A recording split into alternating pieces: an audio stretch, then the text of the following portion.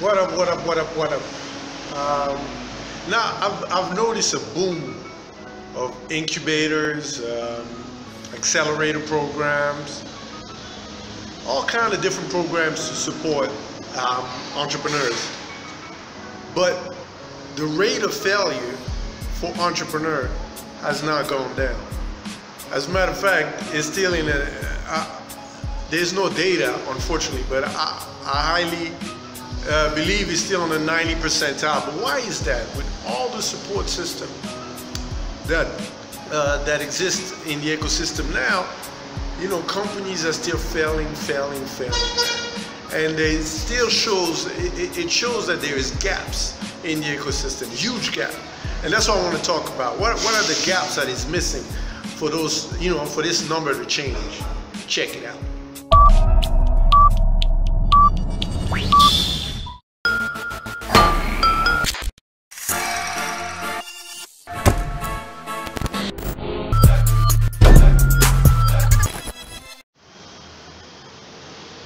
What's going on, people? Listen, now I always say this is a great time, not the best, because the best is yet to come, but this is the great time to be an entrepreneur. There's a lot of tools, a lot of technology, a lot of support system, a lot of everything, you know, to support and help entrepreneurs, but there's still huge gaps. There's still a lot of things missing, man, because I see incubator, accelerator program, all these support system, yet a lot of companies are still failing. They start, they get support, they get on their own, and they fail. And that's what I want to talk about, man. Why there's still so many, you know, failures out there with all this support system? 10, 15 years ago, entrepreneur didn't get no support or any type of support. And the failure rate was really high. Today, we get all kind of programs to help entrepreneurs, and the failure rate is still high. And that does not make sense, to me at least. Because the goal of an accelerator program, all these incubators and all these mentorship programs that exist, is to minimize the failure rate, maximize success. At least that's the way I look at it. Because if that's not the case, well, what's the plan of those programs, right? But I want to talk a little bit about why companies are still failing. What's the gaps? What are the gaps that exist in the ecosystem? Because if we don't fill up the gaps, we're not going to change much, really. It's just not going to make any difference. Whatever other programs that comes in, it's not going to really put a dent on the failure rate.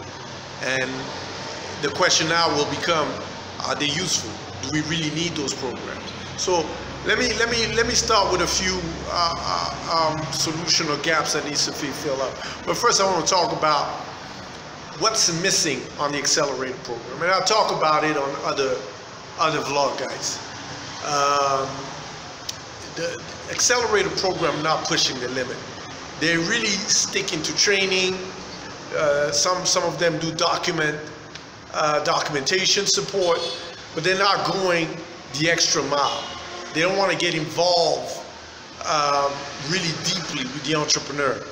And it becomes one of those situations where it's just a program to, you know, it's a numbers game. There's many companies that can come in. That's the key. But do they measure the success and the failure rate? I don't think so. Do they really have a follow-up? A lot of them don't. So what's missing, man?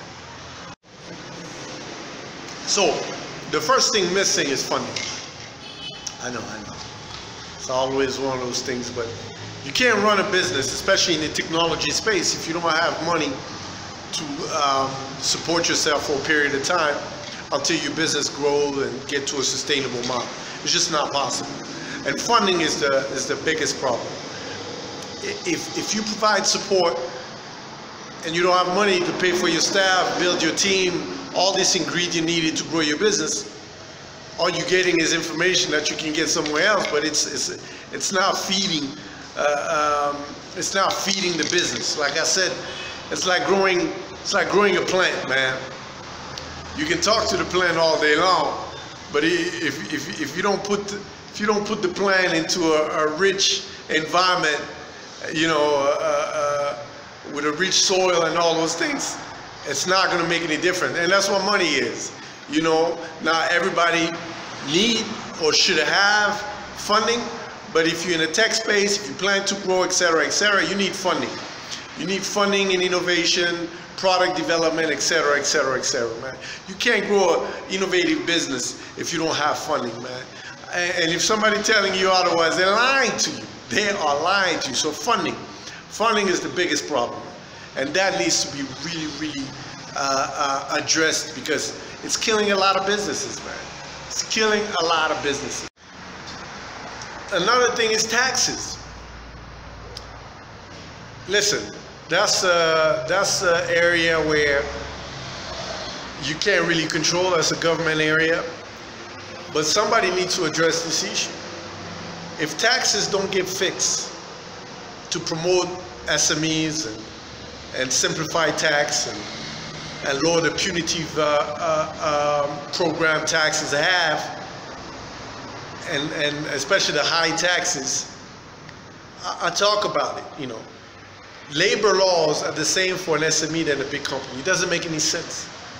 And taxes is also a killer of entrepreneurship. High taxes and complicated tax program. It's a killer of entrepreneurship.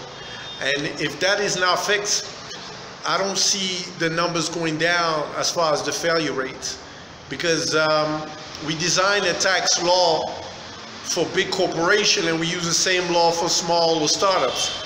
It does not add up. Guys, expanding in Africa is one of the most challenging things I've done.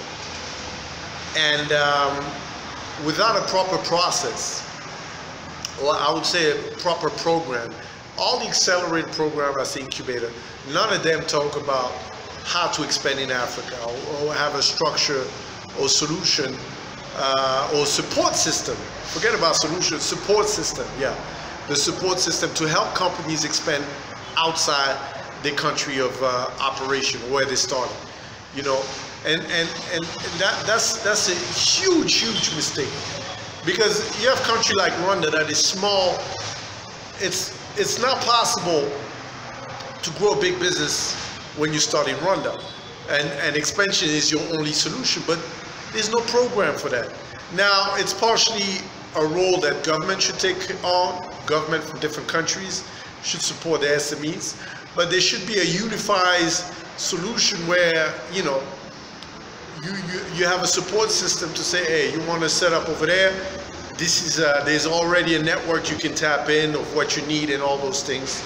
You know, this is what you need to design, this is what you need to know. There's a lawyer, this is the lawyer you need to talk to in that country. All that saves you time, man. Because business is about time saving also. If you're spending a whole year implementing, you can do that in 2-3 months. That's already money you're saving. You know, it's not just about spending money, it's also about saving money.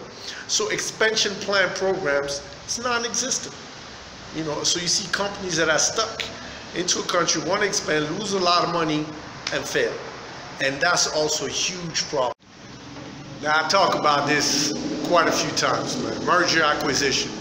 There's a lot of companies that are not really designed to be profitable immediately, but they have a very innovative products or services that has a huge business case potential, that needs time and all those things. And sometimes businesses are meant to be sold or acquired, and that's just how it is. And they can use that technology to the ecosystem of another big company.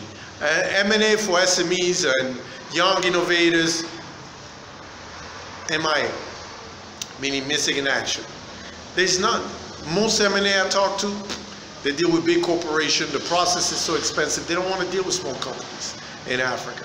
And I've yet to find an M&A that really deal with SMEs, medium-sized companies, right? And M&As that really can help you find companies that are interested in your technology and all those things. In developing countries that exist. So if you want to sell your company, you can do so. You know, yeah, there's still a period of time before you get there, but there's a process and there's an existing value chain for that. In Africa, there is none. So you develop a great tech, you have great user case, people are using your solution, but the monetization will take you 10, 15 years. You don't have 10, 15 years. So you want a buyer, you want to sell your company, you want to look for companies that can utilize your technology and take it to the next level. You're not going to find it, at least not that I know of. And if you know any, please let me know. So yeah, man, M&A, man, we need to really have that aspect solved into that ecosystem. Finally, access to market. Let's say you have a great product, fantastic solution, very innovative, but now you need to find clients. And people tend to say Africa, we adopt technology pretty quickly. I disagree. We still have a very unique mind, you know. Mobile money took years before it got really adopted across Africa. And then when they did, and I'm not even talking about on the consumer side, I'm talking about businesses, telecos.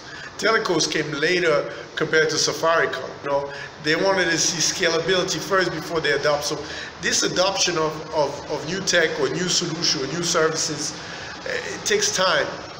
And sometimes that's a hurdle, man. We don't adopt innovation as quickly as we should, like the States, for example, in America, where we look, companies have a whole department looking for innovative ideas, concept. We don't have that here. And we tend to do everything in-house, meaning businesses tend to develop their own solution instead of looking for existing solution before they start developing their own. So adoption to market is a big challenge also. And it requires lobbying, it requires you to have if you're doing B2B, I would say a lobbying department, and there is no infrastructure to help you do so, right? And again, to do so on your own, you have to recruit some quality people. That takes money and all those things. So it's a vicious cycle, right? And that's part of the business, and that's why so many companies fail. And if we don't address those key things, and I'm sure I'm missing some, but those are the key things I've seen personally, what's missing on the ecosystem, then all we're doing basically is just noise, man. We're just creating more noise, selling this accelerator or incubator program or mentorship program like is the thing, yet it's not really doing anything. So I hope, you know, you're not going through that, and if you are, make sure you have already put together some tools into that aspect to minimize your failure. If you don't, you can always try again. Take care and good luck.